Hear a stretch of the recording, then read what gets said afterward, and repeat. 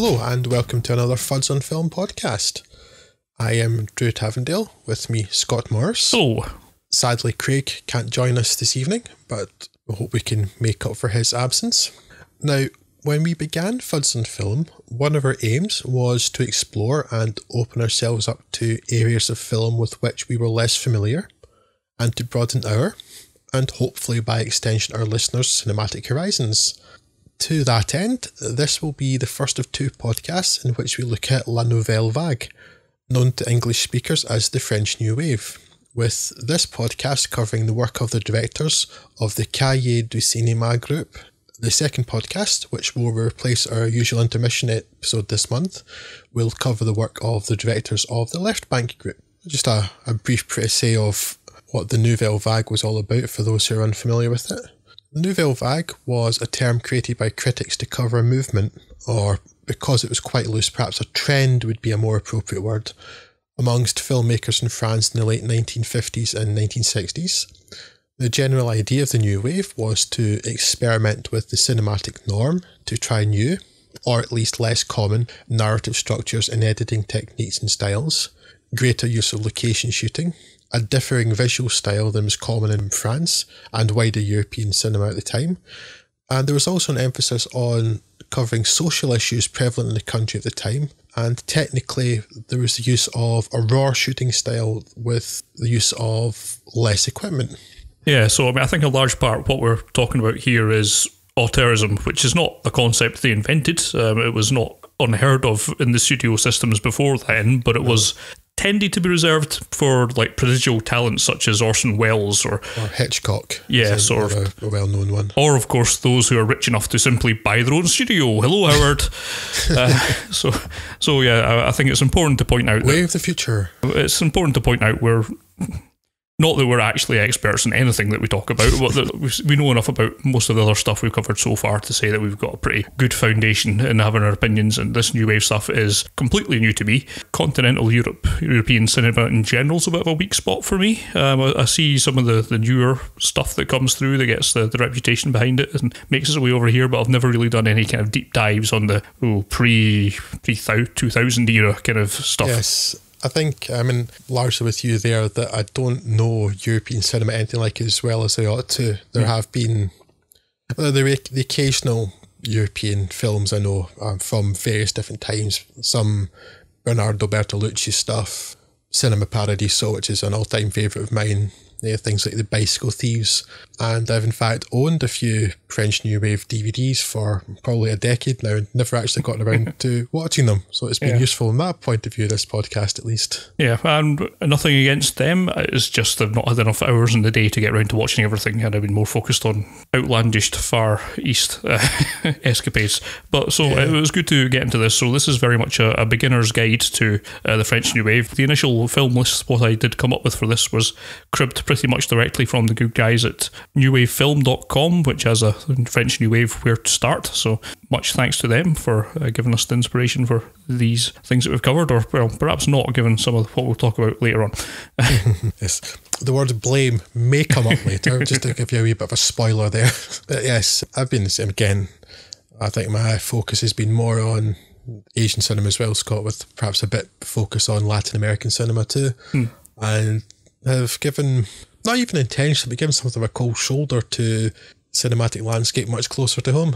So it's something that has opened my eyes for us, been a bit overdue. And there's something in here that would encourage our listeners to check something else out as well. Are you ready to begin? Let's crack on. To wit then, our first film is, and I apologise in advance for my terrible French pronunciation, but I'm determined to give it a go at least. It is Francois Truffaut's Le 400 coups, or The 400 Blows as it's known in English. And my compatriot over there is going to tell us a little bit about it, because I cared enough to watch these films, but not apparently cared enough about you or him to prepare properly. So my apologies. Yes, so The 400 Blows, we are introduced to Antoine Donnel, played by Jean-Pierre Lenaud, a Parisian adolescent who can't seem to keep himself out of trouble at school, which spirals into delinquency fairly quickly. When we see his sub-modest home life, it's easy to feel empathy for the kid. While his stepfather does the best he can for Antoine, his mother treats him as little more than an obstacle to her life, and she's more interested in her bit on the side than any of the family. While it's unfair to say they're completely detached from Antoine, it's clear he's not the centre of their lives, as it was apparently common at the time, and Antoine grows more estranged from them. He develops from truancy to petty theft, eventually winding up taken away to a young offenders institute for observation, which sounds more sinister than it actually is.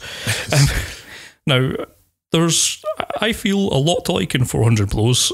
Most obviously for me, it absolutely oozes charm, whether that's the compelling and natural performances from the leads or the locations of the film. Not exactly Paris's grimy underbelly, but it's not the glamorous postcard version either. It's all quite believable. It's shot in a way as to largely look contemporary today, no small feat for a film approaching 60 years old. That said, enjoyable as it is, there's a few reasons that my socks were not blown off.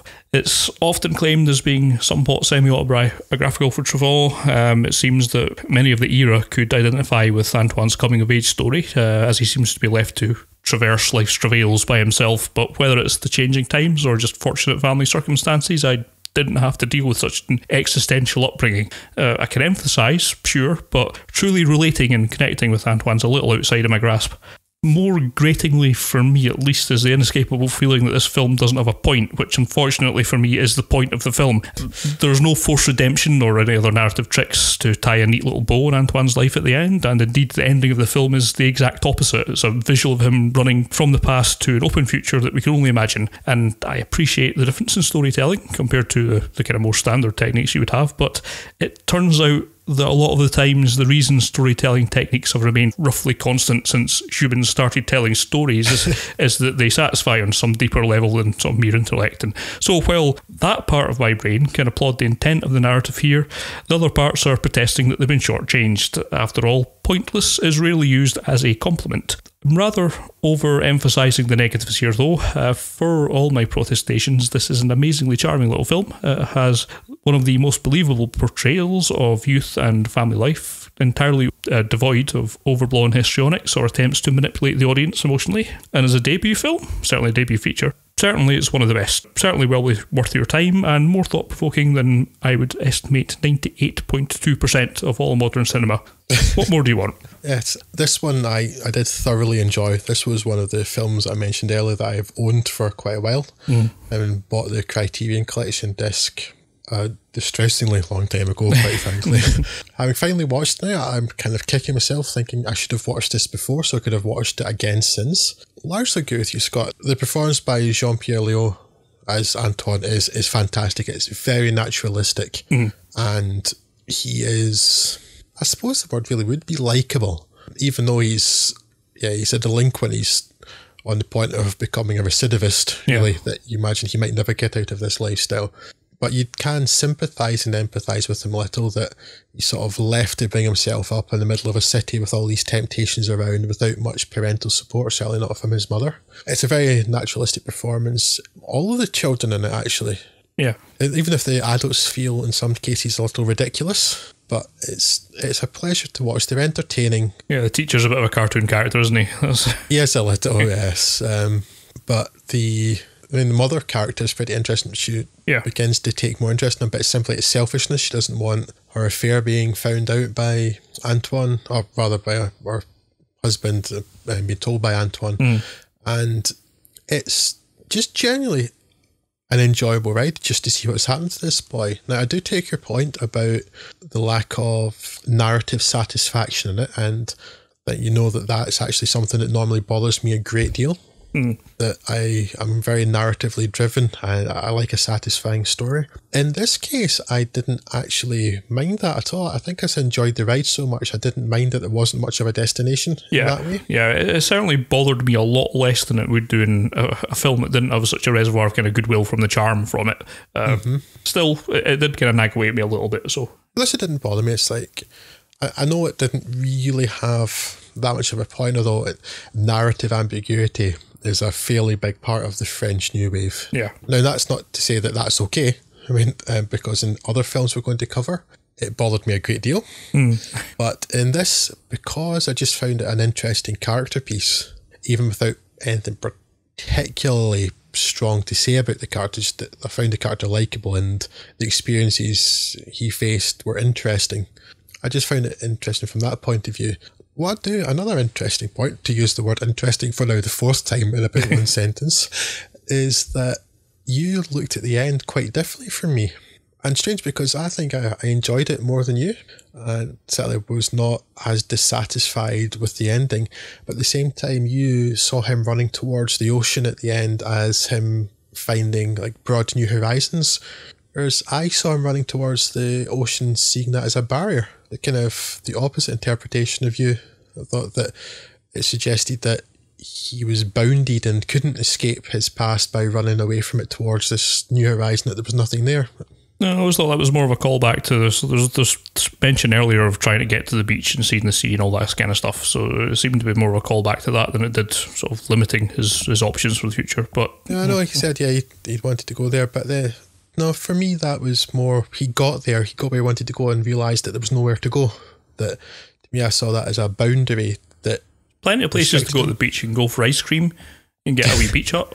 There were donkeys to ride. Yeah, tons of stuff. So I've just been too negative thinking that that's a boundary. Yeah. My interpretation of it being different from yours is because I'm so negative and don't consider the beach to have enough donkeys.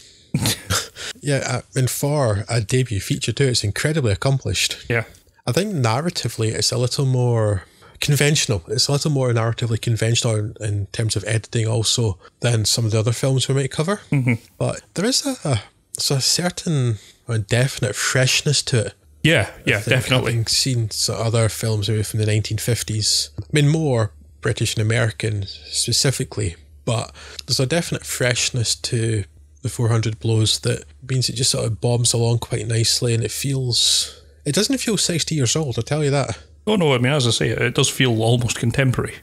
There's not really much you would change here to have it released in a kind of modern daytime and without to similar effects. I was quite impressed by that. It does feel very fresh. It's not sort of bounded by its time at all, because there's a child with parents who are working a lot, who don't look after him very well, and the child goes to school, and there's a city with temptations and stuff, and there's nothing there that is of its time that couldn't be updated at all. Yeah, and the techniques you kind of mentioned earlier with them going out and shooting in the streets, all these kind of things, does make it feel kind of more like a modern production where it's easier to do that stuff technologically. It wasn't at the time, that's why a lot of this stuff would have been done on a soundstage before. This kind of cutting those cords and getting out into the real world does give it a freshness which wasn't that common at the time, and it certainly helps with making it feel contemporary. I think we both mentioned that the performances seem naturalistic. Of course, almost I think everything we're going to talk about here is improvised, with or at least to some degree improvised, with the exception of the My Night at Maud's, which is quite tightly scripted. But improvisation does play quite a big part in most of these new wave films that we're talking about, and that helps, I suppose, with some of the naturalistic performances. And again, it just helps lend credibility to the piece. Yeah, absolutely. One final thing I'll say is I've remembered that you mentioned it, that when Antoine is sent for observation, it does sound remarkably Bentham-esque, doesn't it? It's very much a panopticon thing there. It's so sinister sounding that he's sent for observation. So after Les Quatre Cents Coups, we move on to another film by Truffaut from 3 years later. This one, Jules et Jim, which I don't really think I need to translate for you. And again, you're going to hear Scott's voice a lot at the start of these because I couldn't be bothered to prepare. That's not strictly true. I just honestly didn't know how to begin. So Scott can begin and I will discuss later. I have to confess at the start, I don't really know quite what to make of Jules and Jim. Narratively, at least, it covers the great friendship of the titular pair in a pre-World War I Paris, an extroverted Frenchman, Jim, played by Henry Seurat, and an introverted Austrian author, Jules, played by Oscar Werner. They share a love of the bohemian lifestyle, the arts, and eventually Catherine, played by Jean Moreau. At the outbreak of World War I, the two are put on opposite sides of the conflict, with Jules marrying Catherine and moving away to Austria. Reconnecting after the war's end, Jules confesses to Jim that the free-spirited Catherine has not settled into home life, despite having a young daughter. Catherine had been known to have affairs and even leave for months at a time, yet all Jules appears to want to be is to be in her rough vicinity. As part of what I suppose is a plan of sorts, Jules gives Jim permission to act on the previous attraction to Catherine from the days in Paris, with the three living in relative harmony, for a while at least, before it spirals out of control with an eventual tragic end. There's certainly elements that I can appreciate in here. It's well acted. There's a fluidity to the film that's perhaps a common trait in New Wave films, with the handheld camera work and the cuts that are part of the everyday visual language of filmmaking now. They were quite remarkable at the time, of course, and they show the inventiveness that cutting away from a studio setup can give. There's also, at least for the early running, a believable chemistry between the leads and some sharply written, witty exchanges that give the film a solid bank of goodwill to carry it into the rather less believable closing reels. And my only real problem with Jules and Jim is I am not buying what the narrative's selling at all. The relationship may well be based on a largely autobiographical novel, but there's not much about the relationship post-World War I I find remotely believable, in stark contrast to the much better realised pre-World War I friendship between the titular pair. And by the end it's veered into a wild melodrama, and I'd kind of given up caring about the film by that point. Now, certainly it's worth watching just to see the evolution of cinematic techniques that we take for granted these days, and that's fascinating in and of itself. As a romantic drama, I'm much less convinced of its remaining potency, and for something that is quite often held up as his best film, I was puzzled to find that it's actually seemingly objectively quite bad in places. Certainly the last half of the film doesn't really do a lot for me. The first half I heartily enjoyed, working quite well. There's, as I say, some really good chemistry between the leads, and it just kind of falls apart after that in the end. That little three-way relationship in the end just didn't really work for me. It didn't really seem to make an awful lot of sense, and it didn't seem to fit awfully well with their characters. A bit of an odd fish for me. I can't say I enjoyed it all that much in the grand scheme of things, but yeah, certainly a lot of potential there, but I think it kind of fluffed it at the end. Yes, now this is one where our opinions differ quite substantially, I think, Scott, because I did not get on with this film at all in any way, shape or form. Mm-hmm. Now, I suppose on a technical level, yes, it's interesting with the filming techniques and the editing feeling much more modern. Yeah. Although, certainly, if you watch this now, and I personally wouldn't recommend you did, but if you watch this now, you would possibly find it unremarkable, much like when we talked about Citizen Kane in our first ever Fudds and Film podcast. Technically, Citizen Kane doesn't feel remarkable now because that's how films are made now. Yeah. Jules Jim has a similar issue in that it's influenced so many films since, so that you look at that and think, well, yes, that's how you make films. But if you're aware of the cinematic landscape around the time and how that differed, then you can see on a technical level why it's worthy of comment. In terms of the story, though, and again, I want narrative satisfaction, and this film did not provide. Yeah. The problem is that for perhaps the first 10 minutes, I found the repartee between Jules Jim likeable enough, and Oscar Werner is quite an entertaining actor. He's enjoyable to watch. Henri Serret, I could take or leave. But after the first 10 minutes, the characters began to irritate me a little. And even before the introduction of Jean Moreau as Catherine, I was sort of the opinion of there's a lot of things happening here that I don't care about, the people I don't care about, and I wanted to end. To put not too fine a point on it. I think because it's so much about the characters that if you don't like the characters, you're not going to get a lot out of this. Yeah. And I really, the characters were just not working for me. And then certainly after the end of the First World War, the authenticity of the setup just doesn't feel believable at all. Yeah. It's really hard to buy what's happening there. And there's bits, I don't know if it's just because of the way the film began and their clothing, but it kept making me think of that it was going to be a Buster Keaton film or Charlie Chaplin film at some points. I'm not sure I can explain adequately why that is, but when there are scenes of Jim in bed with Gilberte, the woman he wants to marry but sort of doesn't want to marry, and he's treating her really rather badly, which is another reason I didn't like the characters, because they're not very pleasant to other people. When he's in bed with her, and it felt like a set again, and it just, I don't know, something about the tone of it never sat well with me. Now, this film, I have reliably informed, can be read on a very deep level. There's a lot of intertext here. There's a lot of mention in it of Don Quixote and Sancho Panza, and like you could the characters in it are actually meant to be them, and that you've got to consider, for instance, nonsense. There was not one single windmill in this film. Not buying that theory. There is a mention of a windmill though in the term, but it was only a wine. But there is a mention, I've just recalled. No one tilted at it. But and then like, you could suggest like when you see the characters dying or in their coffins, who's actually died, and are the analogues for countries and stuff. And you know, I'm not educated well enough in cinematic theory to know whether that holds water. All I know was, for me, it was more than a bit pish. Yeah, it's always a problem, but if you try and apply any kind of critical or analytical technique to a film that you don't actually like very much, it doesn't really. You're automatically not going to give it any credibility at all. So if a film's not working on just the superficial level, I'm certainly not going to be trying to get any deeper insight out of it, and that's partly where Jules and Jim falls down for me. Yeah, now, well, I will allow that simply if I was more skilled, or at least more knowledgeable in deconstructing a film like that intellectually I could derive more satisfaction from it if I knew really how to read a film like that. But yes, certainly for not knowing that at the moment, that the first thing is that the film has to be entertaining or thought-provoking or in some way intellectually or emotionally engaging for me to even consider the next step if I don't already know it. And for me, unfortunately, it just wasn't. I found that I disliked the characters.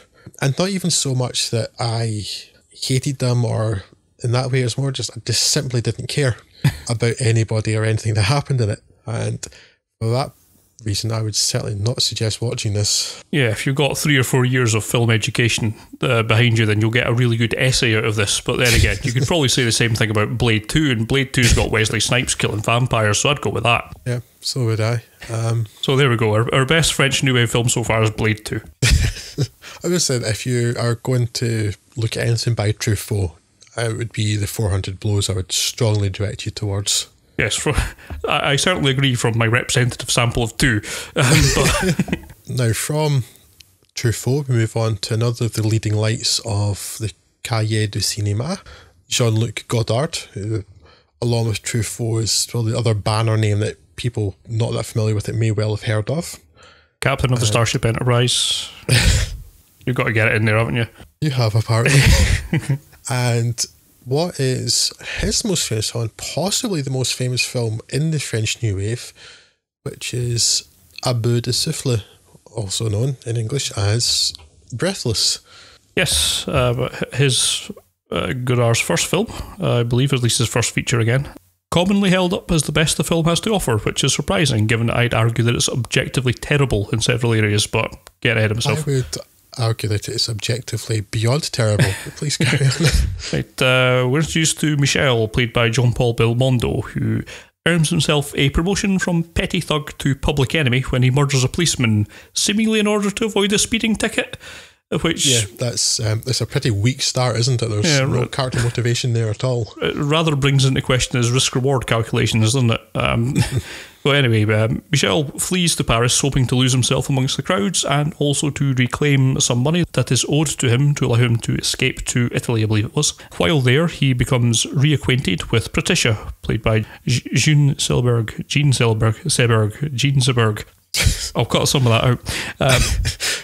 She's an American student and would-be journalist, and Michel sets about seducing her, not just for the usual reasons, but also to gain another hiding place in Paris. However, his romantic options are rather limited by the police's ever-closing net as their manhunt shuts down Michel's options. There's a few problems for me in Breathless, and I suppose we'll deal with the conventional ones first, chiefly that Michel, despite his insistence that he's modelling himself on Humphrey Bogart, has all the magnetism of Humphrey Bogart's toenail clippings, and this unlikable murderous, misogynistic tool is not someone I want to see leading a film. The model may perhaps be closer to Jimmy Cagney's gangster roles, but Jean-Paul Belmondo ain't no Jimmy Cagney. Now, if the main influence that's trickled down from Breathless is the freedom to experiment with how films are made, we should at least raise the counterpoint that for a lot of the time, those things were done for pretty good reasons. Things like, for example, using a film stock that's actually available in usable quantities such that you're not stuck spicing 18-metre lengths of Ilford HPX photo stock together before shooting.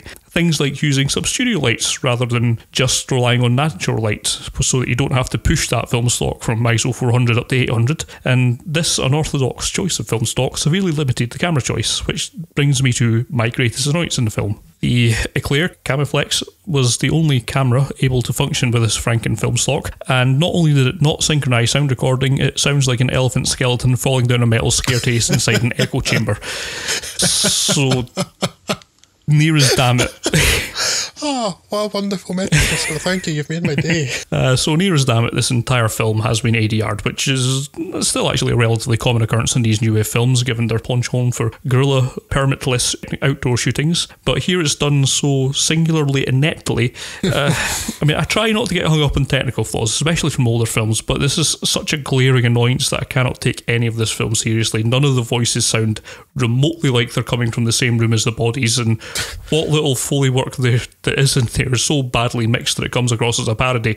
Likewise, Breathless may well be the start of the jump cut revolution, but its actual effect is a complete mixed bag. While it's used in some driving sequences in ways that are quite commonly used today, which does make it achingly contemporary, it's also rather puzzlingly used to absolutely no effect whatsoever in some dialogue scenes, which... Oh yes, the scene in the cafe in particular. Yeah, it just makes it...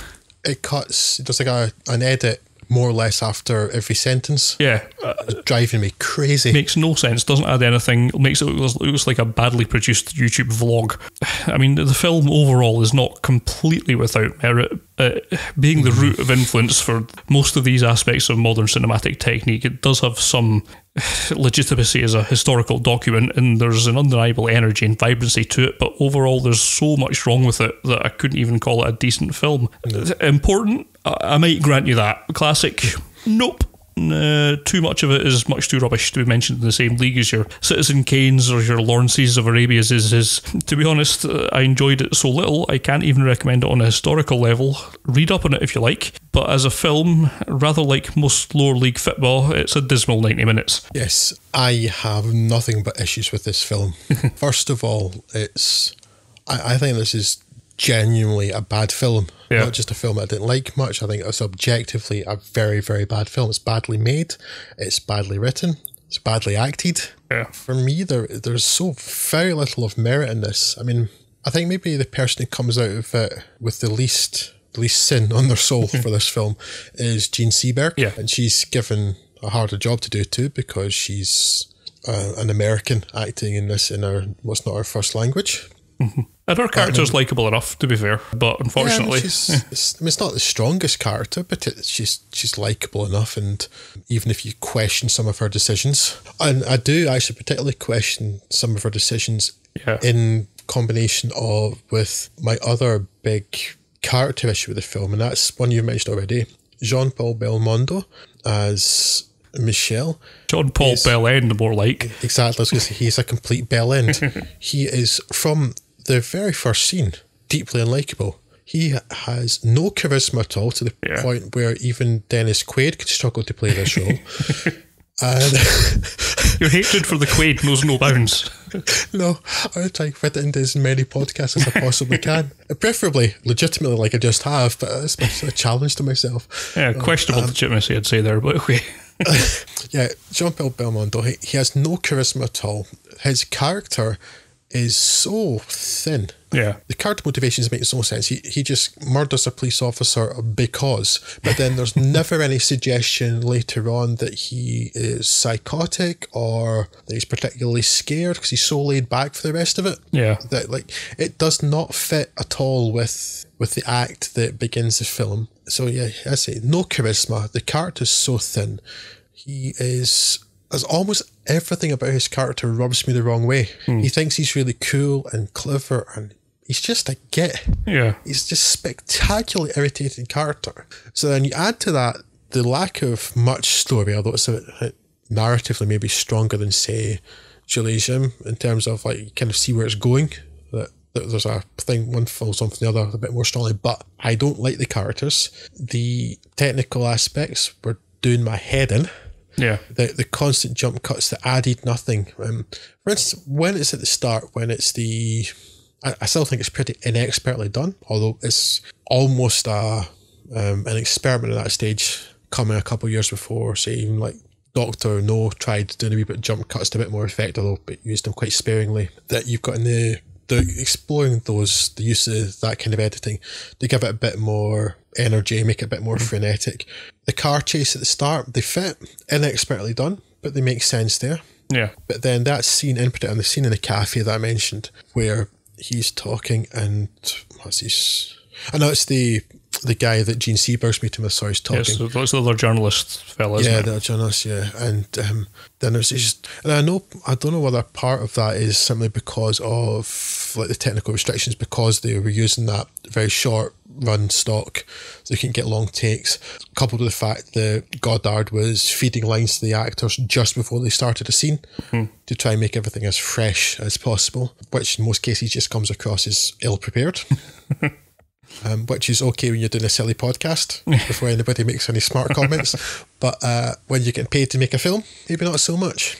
So yeah, they literally there's an edit after every sentence, sometimes even a half sentence during that scene, and I wanted to throw the film out of the window and somehow ceremoniously set fire to it, which is quite difficult to do with a digital file. But then you have problems with the sound, as you said, Scott, and even then the sync's still out in quite a lot of places, even with the ADR. Yeah, it's really badly done. I mean, the technique itself has been used for decades. It's nothing inherently wrong with having the film ADR. It's just been done so badly. Mm-hmm. And like I say, I think there's two instances of making any attempt at having like room noise foleyed into it, and it sounds absolutely laughable. I did actually laugh out loud. They dubbed some train noise, I think it is at one point. It's just so ludicrous, out of place. It just doesn't work at all. It's just really sloppily done. Yeah. Unforgivably bad. Yeah, technically it's a shambles. Narratively, perhaps it's not too bad. It's character-wise, the other part of it's where it's really let down, because Michel's character's so thin, his motivations make no sense. Then you have a complete pillock playing him. He's deeply unlikable throughout. And a couple other minor annoyances, but because I was already so against this film, it just kind of got my back up further. There's a scene at the very beginning of the film and one right at the end where the fourth wall is broken to no good end. Yeah. And it just drives me crazy. It's like, occasionally, a clever use of breaking the fourth wall can sort of put an edge into a film or even create humour, something like that. I don't, because there's only, I think, the two instances of it, and they're so sparing, and they add nothing to the film. I genuinely don't understand what they're in there for. Yeah. And we're not sure at all what Godard's trying to say or do with that. So for a film that's considered somehow a landmark, it's considered like the standout film of the French New Wave. It's the most famous one, and I genuinely don't understand why or how. Yeah, in many ways I'm glad that it stands out, because then you know to avoid it quite easily. Yes. That's really my only explanation for it, but no, I could not get on with this at all. It's just badly made nonsense. Unfortunately, this was one that I had bought. This was one of the other ones that I owned for years because of the reputation, and I was interested in sort of, again, broadening my horizons. So it took me 15 years after buying it to do it, but never mind that. It's kind of iconic artwork for it too, and it's always been sort of on the periphery of my knowledge of cinema. I've always been vaguely aware of this, and it's so iconic. Finally, yes, I'm going to make myself watch this. Like, yes, yes. Unlike Citizen Kane, it did not live up to its hype in the slightest. No, quite the opposite.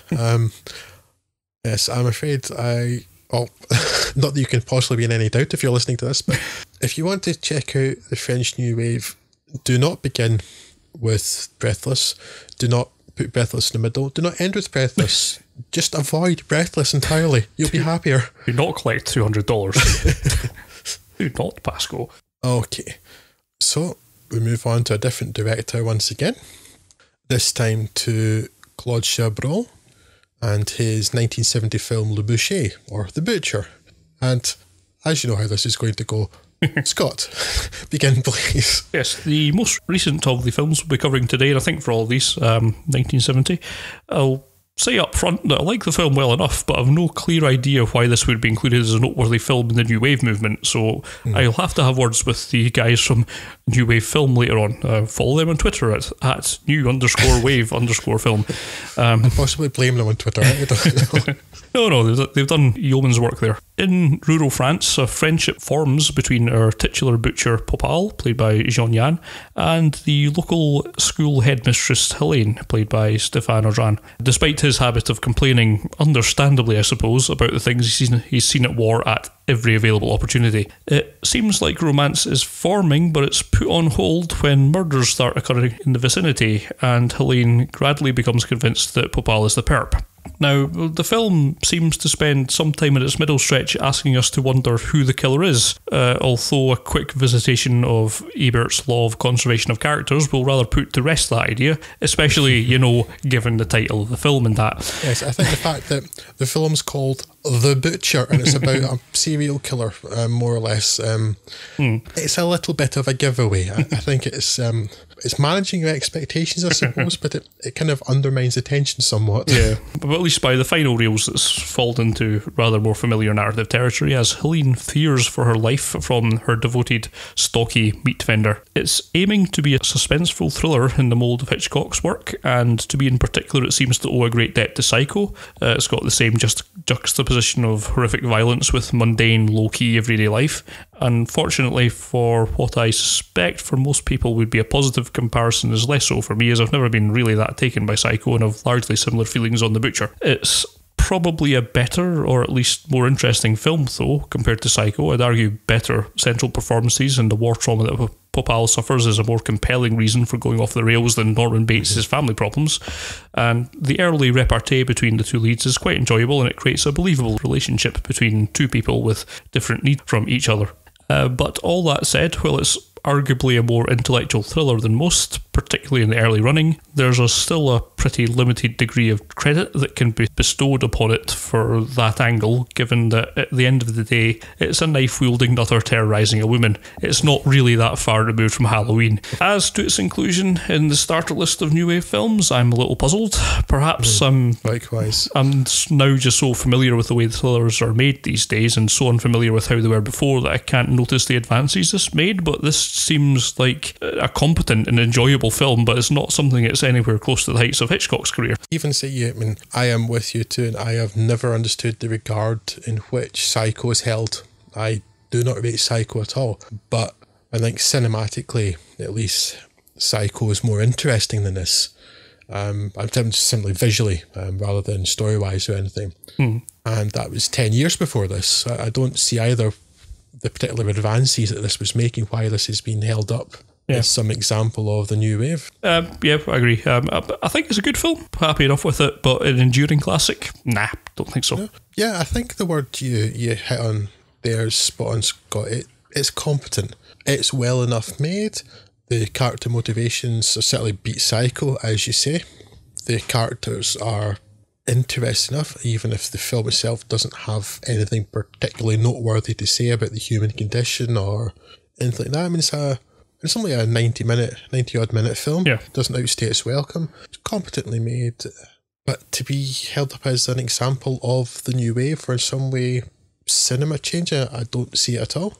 It is, and this might sound like I'm damn it with faint praise, which would be a little unfair, because I don't mean to say that it's something you could watch and enjoy, but in almost every respect, it's mundane. Yeah, I mean, it's well enough made, but the characters are nothing special. You've not seen lots of times before.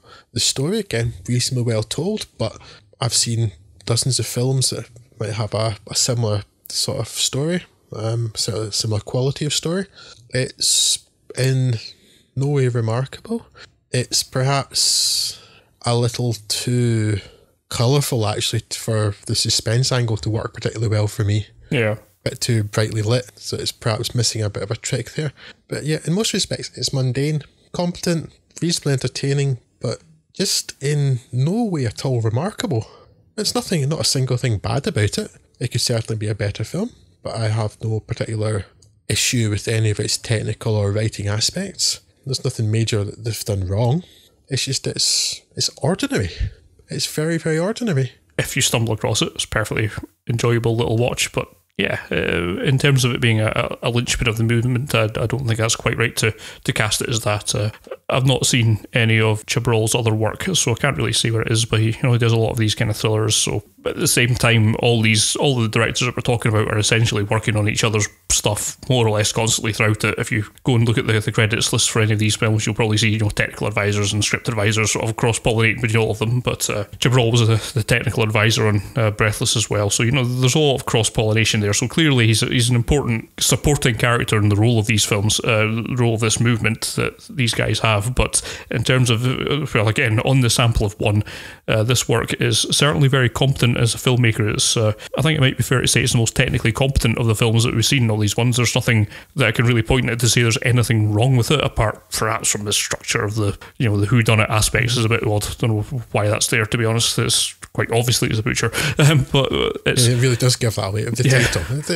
Why is that title? Because it's not like butcher hasn't for several hundred years been a byword for murderer. But yeah, I mean, on the technical levels, of course, it's very, very solidly made film. But yeah, as far as moving the art forwards from it, yeah, not quite so convinced on that one. And I don't know if it's because I just like for a moment just to go back to Psycho again. You compared it to that, and I can see sort of some comparisons there. And the one thing Psycho's got going for it's maybe just the very high contrast black and white that goes on in there. Mm-hmm. Psycho's a more visually Western film, but that's the only thing Psycho's got going for it, because I've never understood the regard in which Psycho is held. And this is a considerably more enjoyable film than Psycho, although it pales into insignificance in comparison to almost anything else by Hitchcock, though. Yeah. And so from that point of view, it's not even all that interesting just seeing how French cinema did a take on this, because this could with great ease be an American film, and half of it looks like it's shot in Southern California. Yeah. It's very similar landscape, and I don't know if this is one of the reasons I didn't like it that much, but it kept me in mind of, and it may be the location, because as I say, it looked like Southern California. It may be the very particular look of the film from that period of film stock, but it did feel so often like it looks like a 1970s film. There's a lot of Clint Eastwood films from that era too. Yeah, even like Plain Misty for me, that have that very exactly particular look. There, the look too, and just the particular colour saturation and things. It almost felt like at some point either Columbo or Jessica Alba. What's her face? Jessica Fletcher, yes, thank you. Jessica Fletcher might turn up just because it had that same feel about it. Maybe not so much for the content for those two characters, but it had that feel about it that maybe you would just have Columbo turn up and ask the butcher just one more question. So I'm going on about it. Perfectly competent film. If you stumble across it, I think you're going to enjoy it well enough, but it's not a standout example of more or less anything. Yeah. Strange one, that. So we move on. That is 1969 film directed by Éric Rohmer. And his 1969 directorial effort, which he also wrote, called Ma Nuit chez Maud, or in English, My Night with Maud. Again, Mr. Morris, once more to you, please. Yes, if nothing else, this is going to be a much more straightforward to recap film than many of the others that we've talked about today. Jean-Louis, played by Jean-Louis Trintignant, is working as a mild-mannered engineer out in the provinces, and he's also a Catholic who tries to remain chaste before marriage, although being human, he's had his failures, as I suppose you'd have to say from a religious point of view, although that's more of criticism of Catholicism than anything else. I think tries to remain chaste, and it's more, he says it once or twice and that's the same thing, right? Yeah, his hypocrisy / self-delusion is as well one of the main sort of pillars of the film. But anyway, while he sees a girl at mass that he'd like to get to know, the vast bulk of this film concerns a meeting with an estranged old friend, Vidal, played by Antoine Vitesse, who further introduces him to the titular Maud, Francois Fabien. Indeed, it's not too much of a reduction to say that the essence of this film is a linguistic three-way between Maud, Jean-Louis and Vidal as they discuss various aspects of how Jean-Louis' Catholicism affects his view on love and relationships, reducing down later to a hot one-on-one session between Jean-Louis and Maud as they get down to some seriously intense talking, which may just lead to Jean-Louis having another one of his relapses. It's a movie of conversations and ideas, so it's not a great choice if you're not in the mood for great slabs of dialogue. The good news, I think, is that it's really well written dialogue and it's really well delivered, and that makes for a quite enjoyable film. It's nice to see intelligently rendered characters talking intelligently about ideas, which is by no means unique to this film or the French New Wave, but it sure seems like something that's influenced the likes of Linklater or Jarmusch. As a film, My Night at Maud's doesn't have the manic dynamism or flourishes that's characterised the other films we've spoken about, but it perhaps reflects a different pillar of the New Wave's ethos, crediting its audience with some degree of intelligence, and as it's treating you with respect, it's rather easier to respect it. I can't find a great deal more to say about it, but it's probably the most rewarding film we've touched on tonight on an intellectual level, at least. As I say, it's really just exploring his character. It's part of Rohmer's series looking at morals, and this one's kind of focused quite obviously on his Catholicism and how this guy he's trying to lead life, although clearly he's deceiving himself to manner on exactly how chaste he is in all these his relationships. But it's just adults talking intelligently about adult things, and I found that quite enjoyable, and it's certainly something that's well worth a look at if you can stomach the vast slabs of dialogue you will have to get through, which I normally don't have a great deal of sympathy for people who don't want to read subtitles, but when a film is like this, so dependent on the dialogue and so dependent on picking up nuances of what people are saying, it's kind of tough to get the full value of this if you're not a French speaker, I would imagine, but nonetheless, despite my French being limited to baguette, I found this quite enjoyable and quite easy to follow, and the ideas seem to get across quite well. So yes, I actually recommend this quite highly. Possibly the best we've seen today. Maybe not. I think 400 Blows is probably my favourite of this list, but yes, it's up there. I'd certainly give this a go. I think intellectually, Scott, you're right. This is probably the most satisfying of these 6 films. Emotionally, it's probably the 400 Blows that's the most satisfying. Yeah. In fact, I say probably, without doubt, yeah. It's the most satisfying because so many of the rest are not very good at all. My Night at Maud's intellectually satisfying. For me, very much a film of two halves. The beginning of the film, his discussions with Vidal about philosophy and politics and things, and then those discussions continuing at the Night with Maud with Francois Fabian's Maud character. I found them fascinating. Yes, they're very dialogue heavy, but I didn't feel that at all. I was thoroughly enjoying them. That was thought-provoking, really interesting, supremely well written, and very well acted. And unlike a lot of these other films I've covered, which are much looser, in the case of Breathless, almost unrehearsed and almost improvisational. This is very tightly scripted. Yeah. And perhaps that's why it's so satisfying, actually. Again, when you prepare for things, they go better, as I can bear witness to repeatedly. But from the start of the film, when he's talking to his workmates, through his meeting with Vidal, the discussions in the restaurant, all the way up to his night with Maud, those discussions, I just found them fascinating, really interesting, even if I didn't agree with all of the conclusions they came to. I thought it was thought-provoking, intellectually stimulating, really interesting. And then, so the first half of the film, I genuinely loved the first half of this film.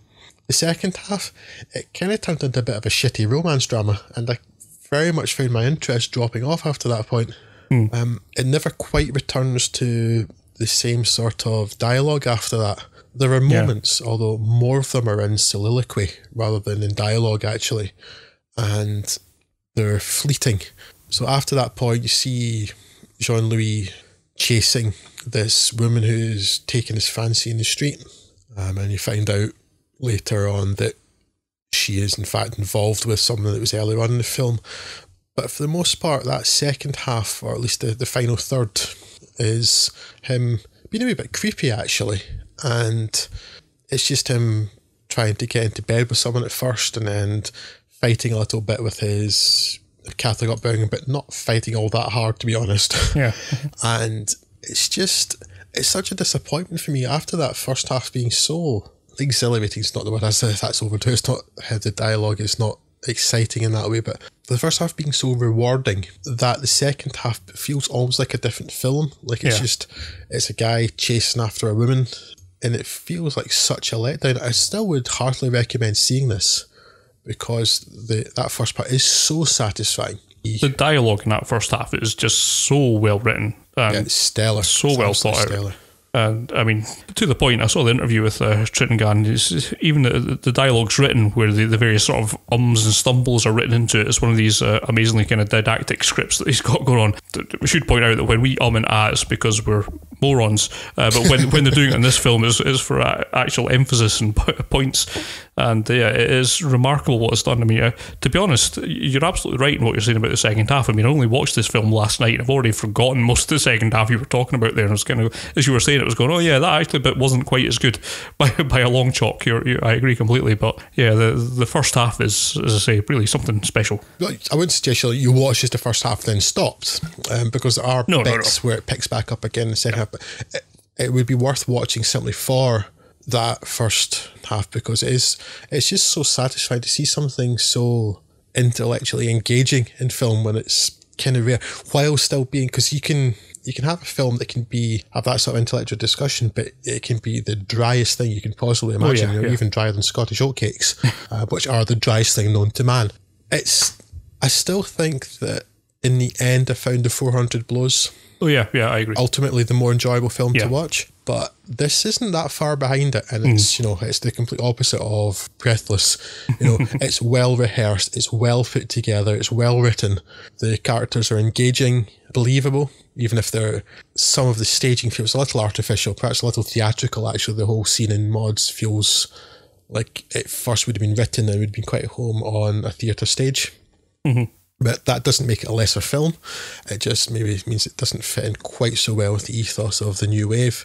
But it's just a very, very good film indeed. I would heartily recommend this one. I concur. Right, so thanks to the wonders of editing, we have travelled forward in time a whole 6 days, and I have with me here Craigie Spoon. How to do? Right, and I have enlisted your help because Drew had not seen Pierrot the Madman primarily, and I did a singularly terrible job of explaining anything about it by myself, so I was hoping you could help out with that. Well, I think that might make two of us, but... But before that, of course, there's the simple matter of all these films, what you've seen. So perhaps I'll just throw some names at you, and you can give us your thoughts on them, and then you can perhaps guess if we agreed with you. Or okay. Let me first of all apologise to the listeners for not making the main recording, but look at the lengths I've gone to be with you now. So, fire away. The first film that we covered was Truffaut's 400 Blows. What's your thoughts on that one? Loved it. I, as you know, I was kind of dreading this exploration of new wave for no other reason than I am heavily prejudiced against this for no particular reason. I think I've got I've spent my cinematic life having this very silly preconceived notion of what the French new wave is about. And as far as I can think back, I think it's been entirely informed by a skit someone sent into Channel 4's Channel 4 in the UK, their show Takeover TV, in which they did their own version of A Bout de Soufflé, and that seems to have informed my entire opinion on French New Wave cinema without me actually having bothered to watch any French New Wave cinema. So I went into 400 Blows really not expecting much, and was really, really pleasantly surprised, almost too pleasantly surprised actually, because I then assumed that the rest of the films I was going to watch were going to be just as enjoyable. Yeah. More on that later, but 400 Blows was a genuine surprise to me. It was a far more subtle, emotionally led piece than I expected it to be, and I guess, it was at the spearhead of the movement, right? A lot of people consider it to be the first major work of the Nouvelle Vague.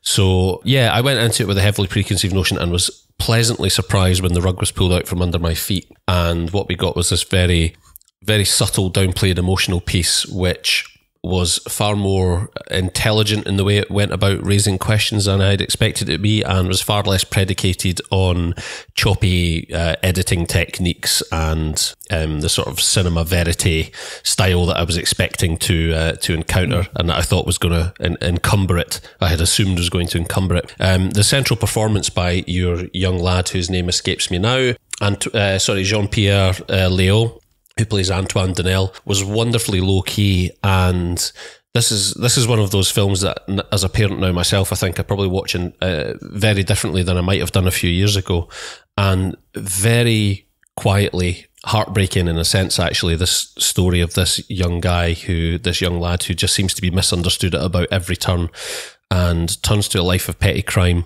not because he has any bad intentions, but almost just out of frustration and boredom at the lack of social life he has. And the lack of relationship with his parents. I think one of the most heartbreaking things about it is there's a scene partway through the movie after Antoine has spotted his mother canoodling with another man in the street, and she sees him. And obviously she realises that he knows that she's having an affair now. And she starts to go out of her way to sort of placate him at home, whereas before she's been quite combative and dismissive of him. She suddenly becomes this wonderful mother because she's obviously terrified that he's going to spill the beans to his stepfather. Yes. And there's this scene which should be one of the happiest scenes, but actually the tragedy surrounding it really renders it quite sour, in that this attempt that his mother makes to keep him sweet, she and the stepfather and the son, Antoine, go to the cinema, and they actually engage with him for once. And it's obviously under slightly false pretenses on the mother's part, but they have a wonderful night out, and this is the happiest you've seen this child the whole film. And it makes it all the more heartbreaking that it's A, it's a falsehood, and B, that we obviously know the general situation the kid's in. And by the end of the film, at the point at which he has been sent to, I guess, I'm not sure what the nearest equivalent we have for it here is, but I suppose sort of some sort of reformation centre for problem children. Yes. And obviously spoilers for a film which is 57 years old? I think we're allowed to, yes. We've discussed the ending of it, so yeah. He makes a One Flew Over the Cuckoo's Nest style bid for freedom, with the sole aim of actually just apparently reaching the sea, because he's never seen the sea. And it was quite devastating when he got there that the film's choice for a climax was to have this kid turn to camera and break the fourth wall, which is something I thought was going to happen constantly throughout this film, because that's just one of those new wave things. They're just going to be breaking the fourth wall constantly, and it is used to far less effect than some of the other films we'll talk about. But here, the final shot of the kid turning to camera and staring at the audience made me feel equal parts guilty, equal parts ashamed, equal parts sad. It was really, really poignant and touching, and I think you have to. I mean, obviously we've seen far more emotionally upsetting scenes than that in the period since this film was made, but I think you have to take it in the context of the time that in the context that at the time this film was made, French cinema was not about social realism. I have no experience of it, but having researched it, obviously the big thing about French New Wave is that it was breaking boldly from tradition of French cinema, and that was very straight-laced productions, many of them sort of historical dramas, costume dramas, etc., etc. And I think this must have been one of these first films to come along which had at its heart sort of social realism and a very naturalistic style, and really pointed the finger at this French society. And I can imagine at the time made people feel very, very uncomfortable watching it in the cinema. I think your reaction to that final shot and what people at the time must have thought of it coming out the cinema probably could have told you a lot about them as parents, I would imagine. I can imagine the crowd coming out and being divided into equal parts sympathetic and, on the other side, like, well, wasn't he a meddlesome young boy? What was the point of that? It was quite subtly heartrending, and I was pleasantly surprised by it. As an introduction to the Nouvelle Vague, I was almost overwhelmed by it. I shall certainly look to add it to my collection, and I will revisit it again. And as I stated before, I also made the mistake of allowing it to inform my expectation of what the remaining films would be like. Yeah. But yeah, I mean, what was your consensus? Did you and Drew reach an agreement on 400 Blows? Or what was your guess? I think you both liked it. That is correct, yes. Because we're not animals. Yes, easily the most charming film we've talked about. It's the most believable. I won't say much about it because you'll have just heard me talking about it if you're listening to this. But yeah, we certainly both loved this film. And like you say, did also give us a very false expectation of what might follow. I'm glad it's not just me then. We should make the listeners aware of the fact that I've done my best not to, after not making the initial recording, I have done my best not to engage either yourself or Drew as to your opinions on these films. I kind of want to find out as the listeners are finding out almost. Okay. And the other Truffaut film we covered was Jules and Jim. Yes, Jules et Jim, which unfortunately I found to be largely insufferable.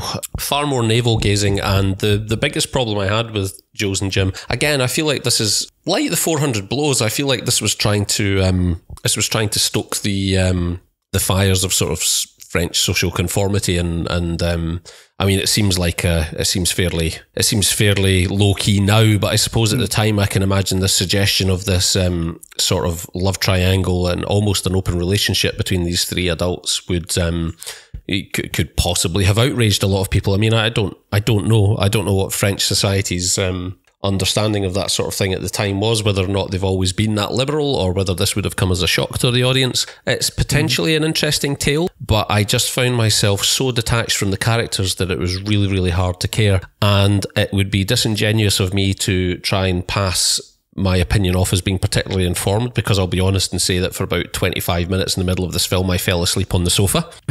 But when I woke up I had no really clearer idea of where this was going, and I certainly didn't care any less about the characters. I get the impression that 25 minutes could have been excised from the film and not have ruined my enjoyment of it, and my enjoyment wouldn't have been more enhanced if those 25 minutes hadn't gone missing beneath my eyelids.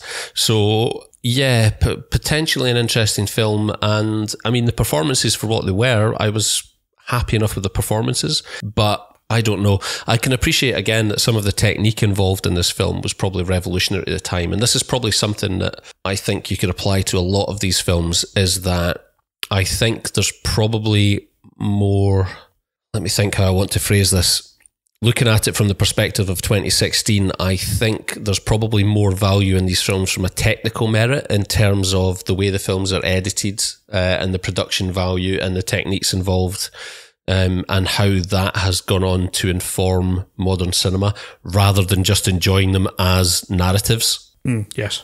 Which actually is almost the exact conclusion we came to in this one, certainly I did. It's worth watching to see the evolution of the cinematic technique, but the narrative I was not buying in the slightest. I think Drew much the same opinion. But yeah, I'm slightly relieved, because I had a horrible feeling I was going to spout that and then you were going to say, well, actually we quite liked it. No, well, in fact, I think I quite enjoyed the whole first 30 minutes, I guess. The kind of pre-World War I relationship was... Yeah, it didn't get off to a terrible start, and then there was the interesting premise of them both going then to war on opposite sides seemed to set up what could have been a really emotionally racking second half of the movie, but actually it skips over it in 2 minutes. And when they come back in contact, there's like no discussion about the war. It's like, well, I'm glad we didn't end up killing each other on the battlefield. Yes. Now, about that stuff we were doing before. Yes. There's almost no point to it whatsoever from a narrative point of view. It doesn't actually inform anything that happens thereafter, as far as I'm aware of. So it seemed like a really, I had assumed that the period in which the film was set was going to play a sort of a pivotal role in plot developments, but actually, like you say, it's just almost entirely skipped over and not really referred to again all that much that I can remember, unless, as I say, a particularly big deal was made of it during the 25 minutes that I dozed off, but I'm guessing from what you're saying it wasn't. No, in many ways I'm quite jealous of your ability to doze through the middle of this. Probably would have improved the film for me. Not that I've got a history of dozing off during films, right? So I think other one that we talked about, Jean-Luc Godard film, the first one, Breathless, very much the poster child for the new wave, I would say. Yeah. Your take on that one? Almost entirely met my expectations, actually, and this was, I think this was the second film I watched, because off the back of 400 Blows, I thought, well, if I'm that wrong about this, then the first thing I need to do is actually check out A Bout de Soufflé and find out how wrong I was about that, because that's been the big, as you say, it's the poster child, and it's the film I've always had. Other people's notions of it have always been the image I've had in my head when I think about French New Wave. So I delved in, expecting to be pleasantly surprised, and instead was not. The great problem with Breathless, for me, lies in its central character. So Jean-Paul Belmondo plays this character whose name I have completely forgotten, and I'm not really that bothered to try and remember. Michel, that's it. Who is, after all, an arsehole. And Yes. the reason we know that is because the film bothers to open with his character giving a speech, which literally the first line of the film is him saying, "After all, I'm an arsehole." And for the next hour and 45 minutes or so, he does absolutely nothing to disprove that notion or try and attempt to persuade the audience otherwise. It is an hour and a half of a man pestering a woman to sleep with him incessantly. When she doesn't, he calls her a louse. He gets annoyed about it. There are some sort of asides to American pop culture. There's some jumpy editing. A lot of people smoking Gauloise or Galois. I'm not sure how you pronounce that. I've always said Gauloise, but that's only because I think it sounds cooler that way. And in the end, he gets shot by some police and dies whilst calling the woman a louse again, which seems to be his way of trying to be cool while he dies. And all I could think at the end of it was, well, I'm glad he's dead. Again, from a technical standpoint, I'm sure that the way this movie informed, in particular, probably editing techniques, and the trend for the way that movies were edited. And it's interesting to think that these films were themselves inspired by certain American movies, and that this must have created some sort of feedback loop whereby Hollywood had inspired the French New Wave, and they in turn ended up inspiring another generation of Hollywood filmmakers. I'm sure there's an interesting story to be had there, and I'd be infinitely more interested in delving more into that than I would in watching Breathless again. So, interestingly, there's an American remake of Breathless from within the last sort of 15 years or so, isn't there? With who's your fellow who just acts by blinking the whole time? Had a terrible Irish accent in the Jackal, and his dog died in Hachi. Richard Gere? Richard Gere, that's it. I didn't want to go down the Chalbroul route. There's a remake of Breathless with Richard Gere, which I had no intention of ever coming within a million miles of, but I'm almost tempted to see it now because I'm told it's actually quite good. But then a lot of people said the same thing about the original Breathless. I'm sure that the value in Breathless, from my perspective, would be actually in researching further and drawing comparison with American films that followed, where the directors probably claimed and editors claimed to be influenced by the New Wave. I think that's where the value in this lies. I can understand that it was probably in terms of the language of cinema, it's a very informative movie, but in no way, shape or form can I get behind the notion that this is to be taken as just an enjoyable film in a contemporary sense, just from a narrative perspective or plot development. It is literally about a guy who is a total who revels in being a total who tells everyone he's a total kills a police officer in cold blood and doesn't seem to care one way or another about it, and then is in turn killed by the police about an hour and a half later, and good riddance to him. Those are my thoughts on Breathless. I find it bizarre that it's still held contemporarily in the reverence that it is from a storytelling perspective. Yeah, really odd. It's one of those films that I don't know how you felt about it. I'm going to guess that you and Drew felt the same, actually, because I'd be like blown away if you told me you'd enjoyed it. But it's one of those films that makes me think, really, am I taking crazy pills? Yes, we also both considered it to be pure pish. Hey, I'm 3 for 3. As we've mentioned, that central character is just so obnoxious, and it's technically inept in most respects. I mean, I can respect it as a historical document, but there's so much jump cutting for no reason, like in the middle of dialogue and all these kind of things. I understand this is maybe where it all came from, and there's other elements of it that are can appreciate the energy and vibrancy it had, but it's just actually rubbish in this film. I'm happy enough just to go and watch those things done properly later on, rather than this, which is really just a bad film on every level.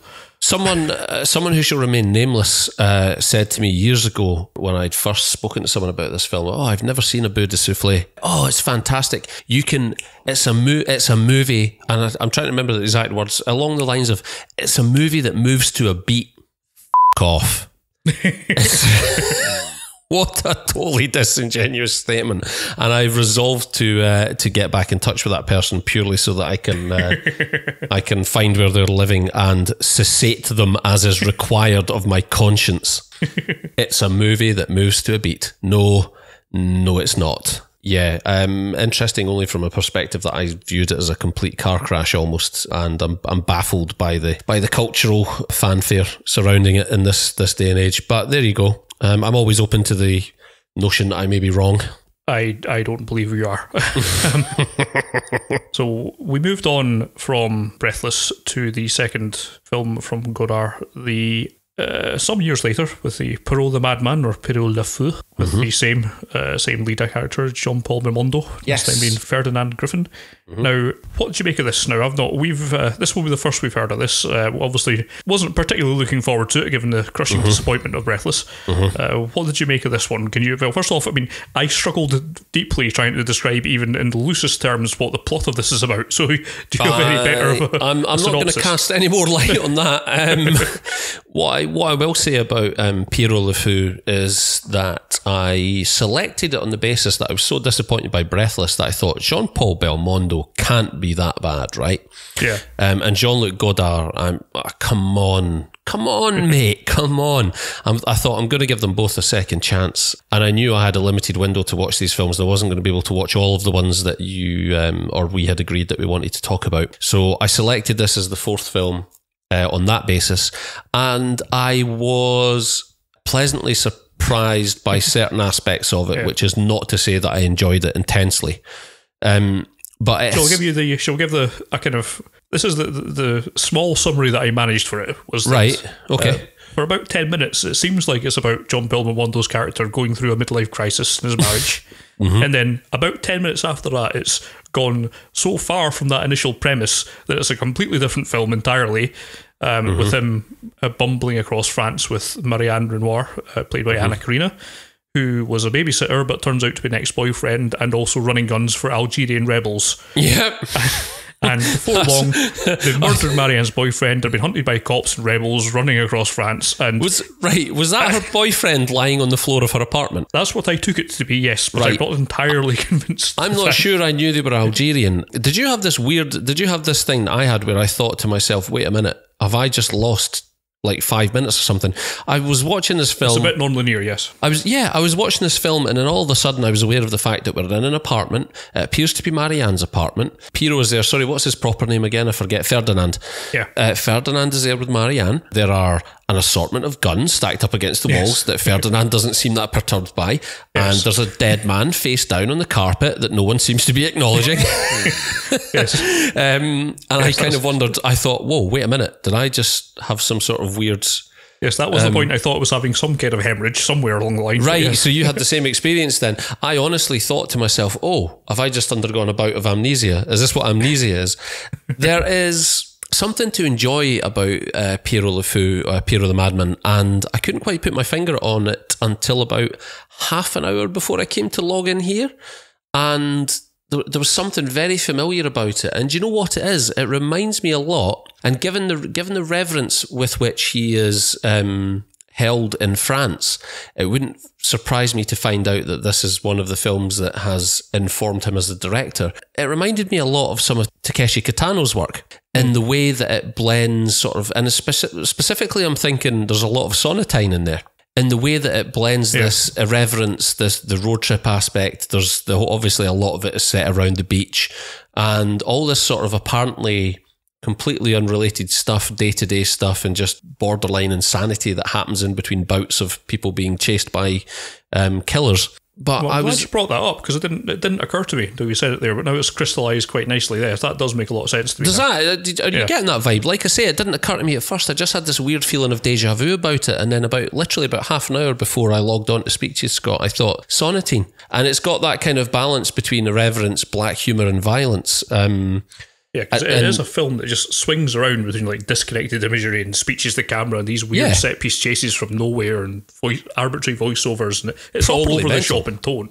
Properly mental, but I almost enjoyed it. Like, key to this was the fact that Jean-Paul Belmondo's character Ferdinand is at least more sympathetic in this. He's almost likable. Yeah. Not that he's necessarily some sort of social paragon, because I mean he's a guy who's run away from his wife at a party, which if the subtitles were correct, is a party that his wife's husband had put on, at which she was hoping to introduce him to someone else who might have been able to get him a job or something like that. Yeah. And he makes the decision to leave her and hooks up with this woman who went out 5 years ago, yes. And then it turns out she's, as you say, a gun runner for Algerian madmen, basically. Yeah. But it's, he's a relatively sympathetic character in that. He's certainly not as downright objectionable as he was in Breathless. And his performance is certainly streets ahead of what it was. Hell yes, yes, exactly. Which kind of makes me wonder. Yeah, exactly. But I also feel like there's a certain acting technique missing in Breathless, and it makes me wonder if that was actually a stylistic choice, because there is such a flip between his performance in Breathless and the performance he's given here that I can't imagine that's just a set of acting skills that he's, he's absorbed exactly in the sort of intervening 5 years or whatever it was. So that cast an interesting light on Breathless, or as interesting a light as could be. But I also felt like the sort of the breaks to camera, sort of the stuff to the fourth wall, I felt was kind of it was almost done in humour this time. I felt it had a self-aware vibe about it rather, as though the filmmakers at this point were like, cool, okay, we know that people are on board with the French New Wave thing, and we're going to reference the fact that we know this is a French New Wave movie. And the bit that sort of tipped that opinion was where Ferdinand and Marianne are in the car, and he says something, and she says, wait, who are you talking to? And he turns around and looks at the back of the car and says, the audience. Yeah. And it was kind of done in like this really subtle kind of playful way. And I thought, all right, okay, I'm going to give you the benefit of the doubt. I didn't enjoy it enormously, but again, to go back to the Takeshi Kitano sort of thing, there are some really bizarre scenes in this that I'm not entirely sure that, again, I'm pretty certain I didn't fall asleep during this. But I can't back that up with any kind of cogent plot summary that would fill in the gaps that I think are there. But there's this amazing scene at the end that made me, and I think this is the thing that made me think, wait, Takeshi Kitano, where there's the most Heath Robinson ploy to ambush these Algerian, I'm assuming you're right that they're Algerian, these hitmen who are coming after them in a car by driving through the woods and having a man running around a tree with a rope, dropping a net on their car as they drive past, and then, I don't know, distracting them while Marianne shoots them from a distance with a rifle. What is happening here? What sort of time slip have I fallen into? Totally bizarre. But and then, I mean, the ultimate finale, Pierrot's Ferdinand's conclusion to his story arc, as we might put it, suitably bizarre, and in a really blackly humorous way that, again, very Kitano-esque. And I would also call out to, I think, my favourite scene in the movie, which was the small French fella who was in Marianne's flat, who have no idea what his purpose was, but he seemed to be running about looking at guns and stuff, and then just at some point is dead on the floor with a pair of scissors stuck in his neck, and he's still half alive. And Pierrot comes and wiggles the scissors about, much to the annoyance of the man who's still partially alive, and says, what is it he says? A wonderful death for a small man. Or something like that. A wonderful death for a small man. Great. Brilliant. And then pulls the scissors out of his neck. I have no idea what was going on.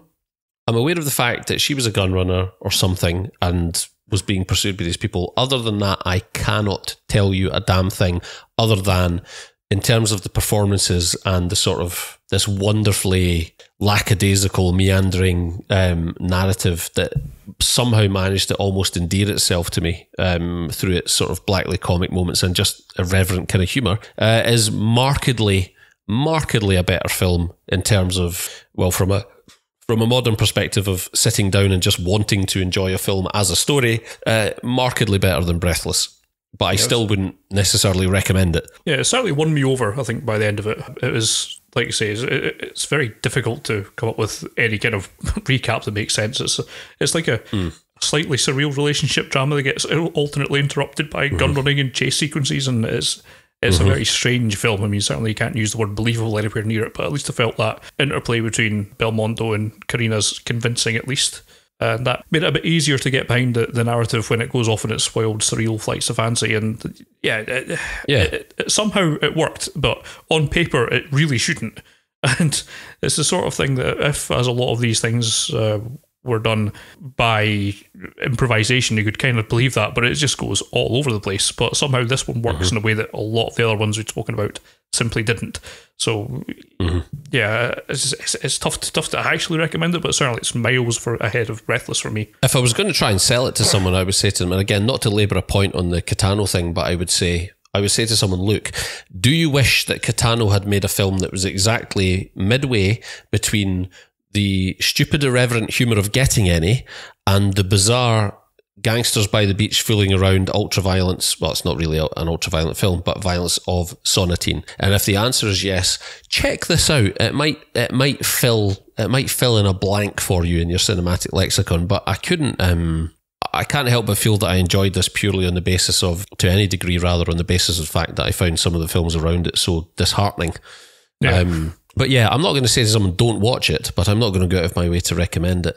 Yeah, but certainly an interesting piece, I'll put it that way. I was thinking about this earlier, and I think if I do come back to revisit this film, I think I'll do it on a beautiful summer's day. I'll have the patio doors open, letting the fresh air in. I'll have a couple of beers, and I'll sit with my feet up with the rays of sunshine coming in and watch this on the TV to recreate at least some of that Mediterranean vibe. And get myself half cut enough that, I don't know, narrative wise, it might make some sense to an alcohol-addled mind. An interesting piece, and certainly the better of the two Belmondo performances by a long chalk. Yes, by miles. Yes, absolutely. Oh, well, I'm surprised, actually, pleasantly surprised to find that we seem to be largely singing from the same song sheet there then. Yes, you could not fit a fag paper between our views on most of these things. Cool. Yes, you can find out our opinion on The Butcher and My Native Mods, I suppose, when you listen to the edited podcast. But which I look forward to. Listen, until then, I'll hand us back over in time to Drew from 6 days ago. Diddly-do, diddly-do, diddly-do, diddly-do.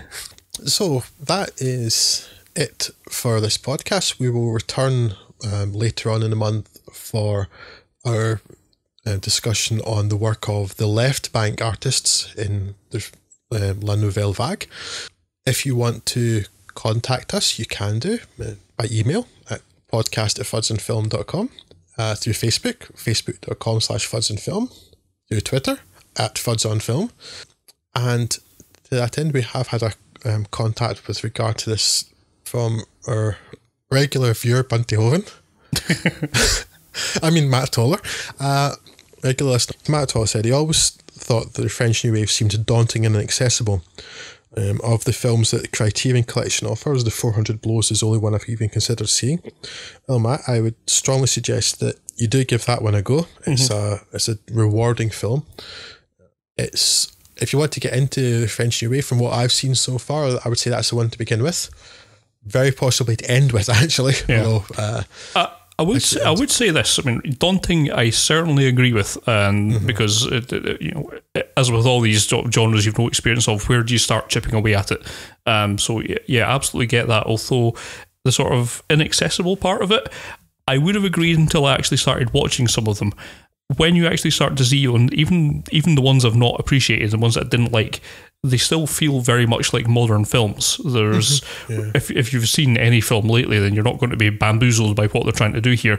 So in that aspect, it's probably less daunting. At least there is a familiarity in watching a lot of these films, because so much of the influence, so much of the techniques that they've kind of pioneered or popularised has found its way into the language of modern cinema, that you won't feel that any of them are completely inaccessible to you. I don't think. You might just think they're ineptly done, as we have done with a few of them. But yeah, it's, if you're interested in taking it further, you're absolutely right. 400 Blows, from the limited exposure I've had so far, is the place to start. And well, maybe we'll have some more for you in their next podcast by the 20th. So as I say, giving you how to contact us, we look forward to hearing from you. Bring up points for discussion, points of conflict, arrangements to fight to the death to see who's right about a film, I don't know. Whatever you want, get in contact with us, let us know your thoughts. And until then, we look forward to hearing from you, and we will be back with you the 20th, because apparently what I'm going to just do now is repeat everything Scott said. There we go. I have been Drew, and I bid you adieu. And I'm Scott, and I do too. Bye bye.